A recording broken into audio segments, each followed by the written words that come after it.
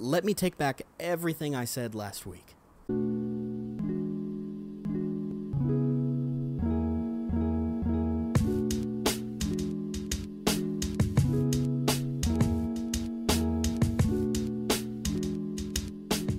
Okay guys, so I'm not necessarily taking back what I said last week so much as just adding on to that thought a little bit. I will add that I'm on my back porch. It's very windy. Dogs are barking, there's wind chimes, and there's cars zooming by trying to get home. I'll be honest with you, I'm in a bit of a pinch. It's Tuesday night at 6:30, and I've got to post this video up Thursday morning, so I'm in a bit of a scramble to get this done. That's why we're doing it out in the wind. But the topic for this video this week is some of the worst songs that I've written. And so I'm just going to give you some of the worst songs I've written, and let me start the video by saying this, and I'll probably end the video saying this as well. It's not a waste of time, ever, to create something. Go ahead and create something. A lot of these songs, you know, for maybe every one good song I've written, I've probably got 5 terrible songs behind that. And I think that's fine. I think in those moments when I'm writing these bad songs, I don't know that they're bad yet. All I know is that I've got an idea and it feels so cool and so good to get to sit down and to watch that idea come to life. And then I find out later, that was kind of dumb. Oh well. In that moment, I felt creative and I felt good about my creation, and that encouraged me every other time I wrote a song, and that's what made all the good songs I have, is putting my head down and saying, well, let me stop in the middle and see if this is worthwhile. Nope, it just helps me to put my head down and to do work and see what I come up with. And so that's how you get the good songs you had last week, but that's also how you get a lot of the bad songs we have this week. So the first one that I have on my list for this video is a song called Betty Brown, and if I can find it anywhere, it sounds like this. Betty Brown, why you look so sad, blues, that frown, girl, it's not so bad, Betty Brown, Betty Brown. So the thing with Betty Brown, really quickly, is it was a response to Mika's song Billy Brown, which is about a husband leaving his wife for someone else, and so I tried to write from the perspective of the wife who lost her husband, and it's really not hardly a response at all. I don't think it really makes a ton of sense. The reason I wrote the song is because I had some chords. We talked about that in the past video, that I just had some chords sitting around that I really wanted to sing to, but didn't have an idea on what to sing about yet, and so Betty Brown ended up being the song I wanted to do. And so really the bulk of Betty Brown is just a really annoying melody that even today, my friends who listened to my music back then and have been with me even up to now, we still sing the song to each other kind of in a joking way. It's kind of been a punchline for a couple things. And so that's Betty Brown, just kind of a childish song that's kind of annoying but catchy.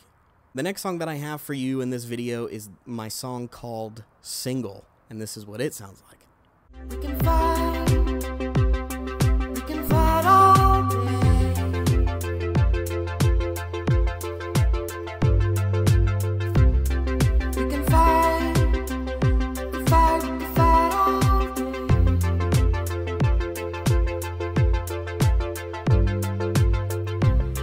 But I don't want these things to stay.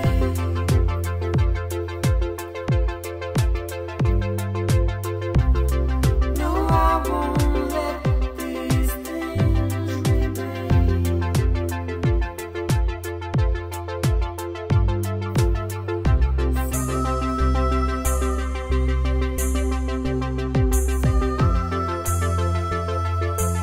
So my song Single really comes out of me getting this computer for the first time many, many years ago, and deciding to show that I don't have to have a guitar with me. I can play cool synthy keyboard stuff. And so I plugged a MIDI keyboard into this computer, and I found some arpeggiators, and just held down some notes until I got some cool synthy sounds. And I essentially just sang about, ooh, how I wish I had a girlfriend. And that's, you'll find some of these songs, the last song we talked about, Betty Brown, we'll say that that was written in Baby Jeff years. We'll call Baby Jeff ages 12 to 14, which is just 2 years. And then we'll say Infant Jeff is 15 to 18. So Betty Brown was a Baby Jeff song, and Single is an Infant Jeff song with new technology, hey, look at what I can do, that sort of thing. I don't record with the metronome, and I didn't back then either, so the kick gets way off rhythm. Some of the high notes that I try to hit towards the end, I either completely miss entirely, or I absolutely nail, but then I don't close the vowel out correctly at the end of the word, and it sounds terrible. My friends and I still laugh about that one. And also the entire premise of the song is, ooh, I wish girls liked me, which again is super lame of Infant Jeff to write a song about. The next song is called When I Miss You. This is what it sounds like. The problem with When I Miss You is really not a big one. I kind of struggled to put this song on this list anyway. It came from a very real part of me and a very sad part of me about relationships being broken. And so I wrote When I Miss You, and I think it's a really neat song. I think it's a really pretty song. I don't remember how it goes exactly, and you might think that doesn't make any sense. We just listened to it. That's not how it originally went. A lot of the songs I've written in past years, I do not remember how to play or how to sing, and I just had to kind of redo them. So that was one of those songs. Really, my only issue with this song is when I get lazy, which is often, instead of singing When I Miss You, which is the name of the song, sometimes it comes out When I Miss You. When you're singing and, you know, emotional and trying to play it. And so it kind of sounds like Infant Jeff wrote a song about when he becomes a sentient shoe every once in a while. Super weird. The last song that I have on the list for this video is called When Infinite Begins, and this is what that one sounds like.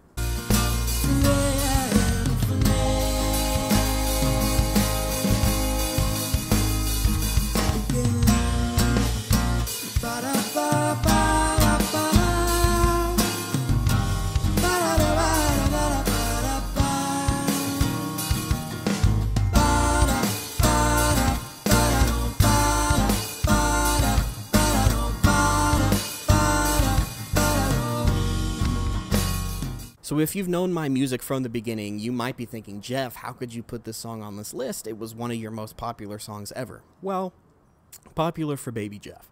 And the reason I thought it was so cool was because When Infinite Begins sounds so mysterious and something that you can't calculate. And I just thought the song doesn't have to mean anything. I'll just say When Infinite Begins and it'll blow everyone's mind. And then I'll do like a Mickey D's scat towards the end of the song. But really, that's just kind of the main thing with that. Just a massive eye roll for the song When Infinite Begins. So that brings us to the end of the video for this week. I apologize for the noise. I apologize for the lighting. It's not a waste of time to put your time and effort into creating something. And if it turns out bad, oh well. You know, some of the bad songs I didn't include on this list are because they were bad, and then I never listened to them again, and then years down the road, I listened to that song and said, this song could be good if it was about something else. And so instead of singing about a girl, you know, I took the guitar chords, decided to sing about something that was happening in the world around me today, and make that the song. And it became a good song. This is almost the last video. Next week, we're going to talk about something, and it's going to be a super short video. Super short. And then the video after that is going to be what is scheduled as the final video.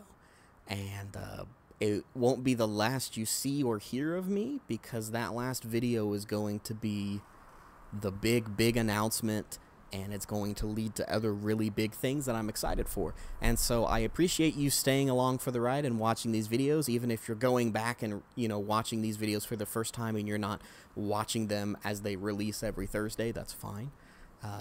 I appreciate you watching and liking and sharing these. If you want to see more, if you want me to go back and expound on some of the topics I talked about in last videos, maybe we can talk about doing weekly videos again or bi-weekly videos, something like that. But again, I'm super excited for what's coming.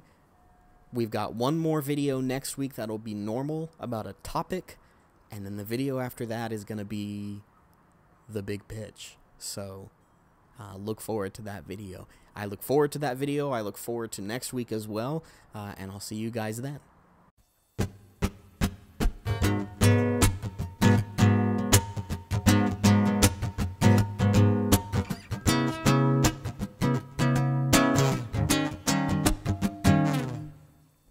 White shirt, now red, my blood and no sleeping. You're on your tippy toes, creeping around like no one knows. Think you're so criminal. Bruises on both my knees for you. Don't say thank you or please. I do what I want when I'm wanting to. My soul so cynical. So you're a tough guy, like a really rough guy. Just can't get enough guy, just so ain't so buff guy. I'm the mad type, make your mama sad type, make your girlfriend mad type, might seduce your dad type. I'm the bad guy.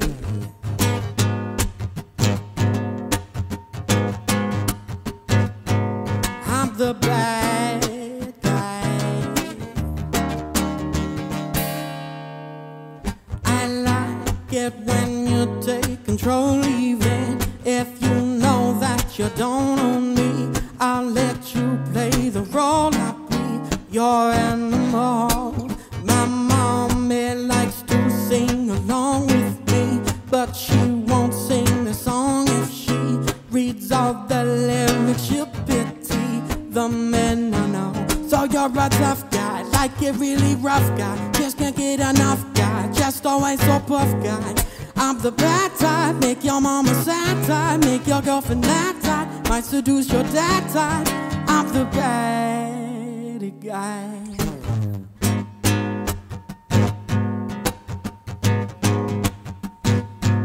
I'm the bad guy.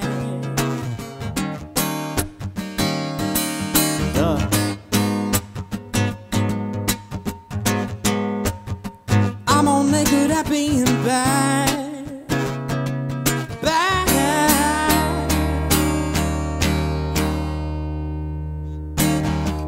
I like when you get mad. I guess I'm pretty glad that you're alone.